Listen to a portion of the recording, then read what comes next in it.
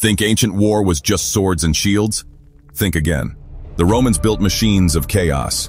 Meet the onager, a torsion-powered catapult that hurled stones the size of scooters. One shot, boom, wall gone. Then came the ballista, Roman snipers on a god-tier scale, precision strikes from hundreds of feet away. And siege towers?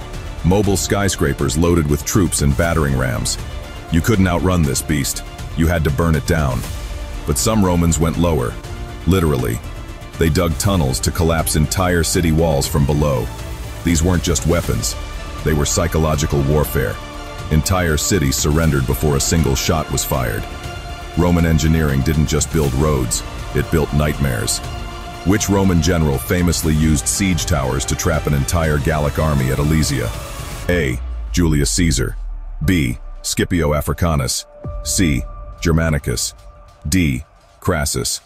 Drop your guess in the comments and tell us, which siege weapon would you fear the most?